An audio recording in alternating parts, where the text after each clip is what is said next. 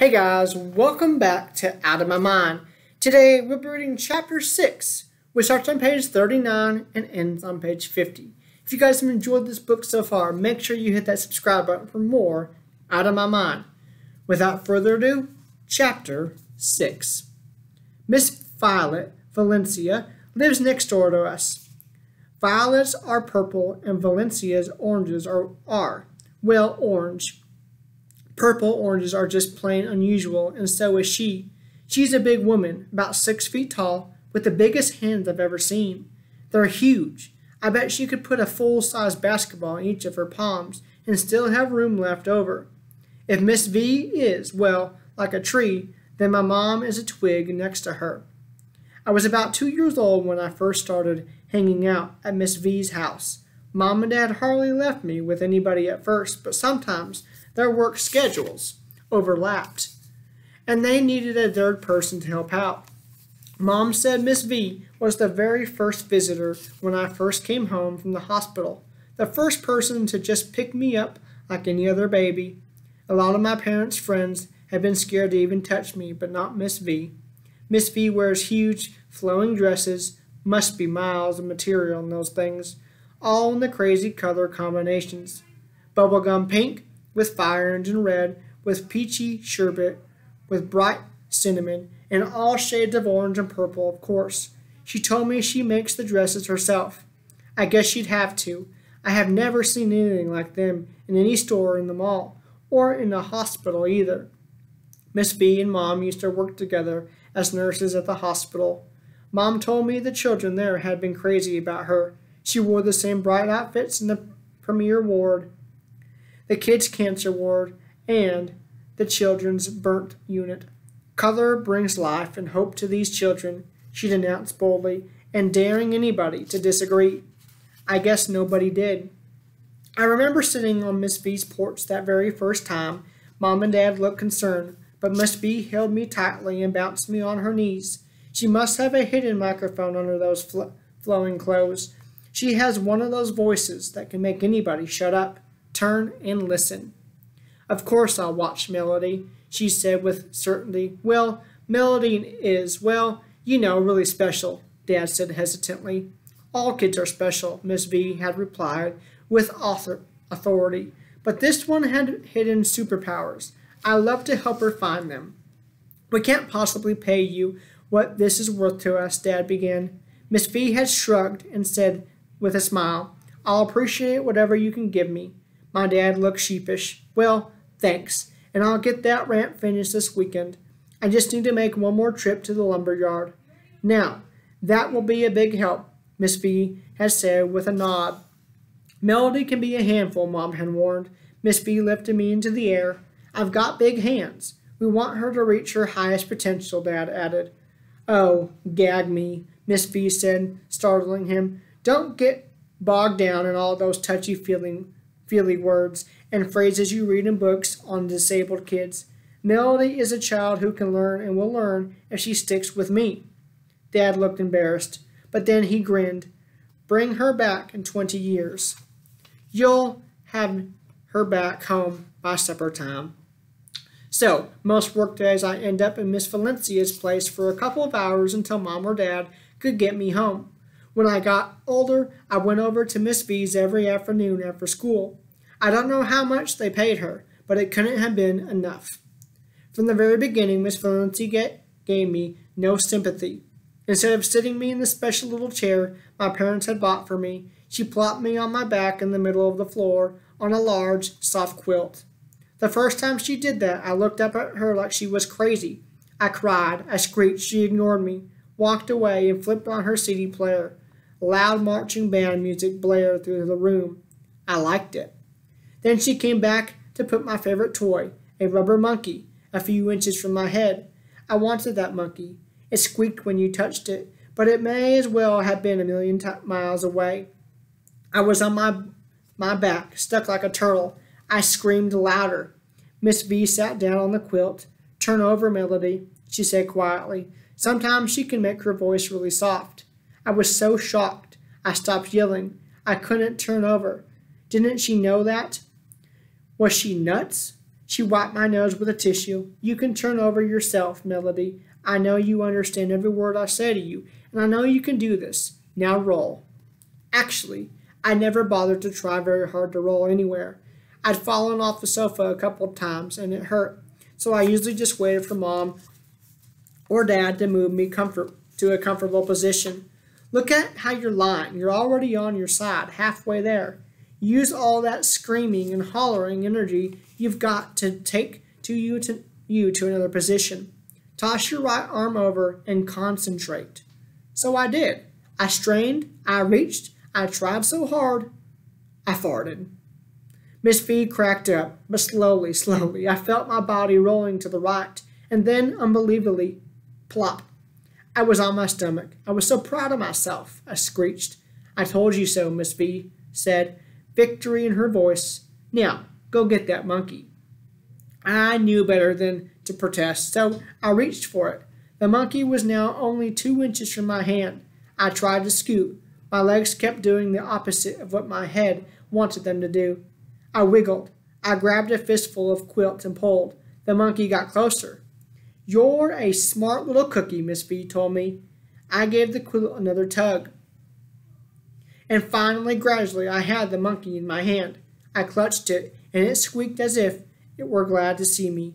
I grinned and made it squeak again and again. After that workout, you must be hungry, she said. She fed me a vanilla milkshake first, then my vegetables and noodles. Miss Valencia always serves dessert first, and I always eat all my food. The healthy part, and the yummy part too. It's our secret. Miss V is the only person who lets me drink soda. Coke, Sprite, to heat and treat. I love those nose-tickling burp. Mom and Dad mostly give me milk and juice. Mellow Yellow is my favorite. Miss V even started calling me that. At Miss V's house, I learned to scoot and then to crawl. I never win a baby crawling contest, but by the time I was 3, I had learned to get across a room. She made me figure out how to flip myself over from front to back and back to front. She was tough on me. She let me fall out of my wheelchair onto pillows so I could learn how to best catch myself.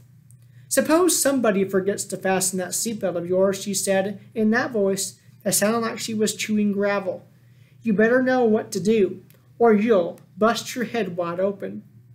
I didn't want a busted head, so we practiced. She sent me back home. Tell Mom I had a good dinner and a good poop. I have no idea why parents think that's so important. Then wink at me. I was like her secret mission. Once I started school, however, I discovered I had a much bigger problem than just falling out of my wheelchair. I needed words. How was I supposed to learn anything if I couldn't talk? How was I supposed to answer questions or ask questions? I knew a lot of words, but I couldn't read a book. I had a million thoughts in my head, but I couldn't share them with anybody. On top of that, people didn't really expect the kids in H5 to learn much anyway. It was driving me crazy. I couldn't have been much more than 6 when Miss V figured out what I needed. One afternoon after school, after a snack of ice cream with caramel sauce, she flipped through the cable channels and stopped at a documentary about some guy named Stephen Hawking. Now I'm interested. I'm in almost anything that has a wheelchair in it. Duh. I even like the Jerry Lewis telethon. Turns out that Stephen Hawking has something called ALS, and he can't talk or walk. And he's probably the smartest man in the world, and everybody knows it. That is so cool. I bet he gets really frustrated sometimes. After the show went off, I got real quiet. He's like you, sort of, isn't he? Miss V asked. I pointed to yes on my board, and then pointed to no. I don't follow you, she scratched her head. I pointed to need on my board, and then to read. Need, read. Need, read. I know you can read lots of words, Melody, Miss V said. I pointed again. More. I could feel tears coming. More, more, more. Melody, if you had to choose, which would you rather be able to do? Walk or talk? Talk. I pointed to my board. I hit the word again and again. Talk, talk, talk. I have so much to say. So Miss V made it her mission to give me language. She ripped all the words off my communication board and started from scratch. She made me made the new words smaller so more could fit. Every single space on my talking board got filled with names and pictures of people in my life, questions I might need to ask, and a big variety of nouns and verbs and adjectives so I could actually compose something that looked like a sentence.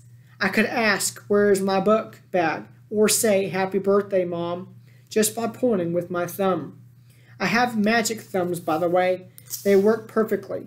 The rest of my body is sort of like a coat with the buttons done up in the wrong holes, but my thumbs came out with no flaws, no glitches, just my thumbs, go figure. Every time Miss V would add new words, I learned them quickly, used them in sentences, and was hungry for more. I wanted to read. So she made me flashcards, pink for nouns, blue for verbs, green for adjectives, piles and piles of words I learned to read. Little words like fish and dish and swish. I like rhyming words, they're easy to remember. It's like a buy one get the rest free sale at the mall. I learned big words like caterpillar, mosquito, and words that follow crazy rules like knock and gnome. I learned all the days of the week, months of the year, all the planets, oceans, and continents. Every single day I learned the new words. I sucked them in and grabbed them up like they were Miss V's cherry cake. And then she would stretch out the cards on the floor, position me on a big pillow so I could reach them, and I pushed the cards into sentences with my fist. It was like stringing the beads of a necklace together to make something really cool. I'd like to make her laugh, so I put the words into wacky order sometimes. The blue fish will run away. He does not want to be dinner. She also taught me words for all the music I heard at home. I learned to tell the difference between Beethoven and Bach, between a sonata and a concerto. She'd pick a selection on a CD, then ask me the composer. Mozart. I'd point to the correct card from the choices she set in front of me. Then I'd point to the color blue on my board. "Huh?" she asked when she played a selection from Bach. I'd point to the correct composer, then once again touch the color blue on my board. I also touched purple. She looked confused. I searched around for the right words to explain what I meant. I wanted her to understand that music was colorful when I heard it. I finally realized that even Miss V couldn't figure out everything in my head.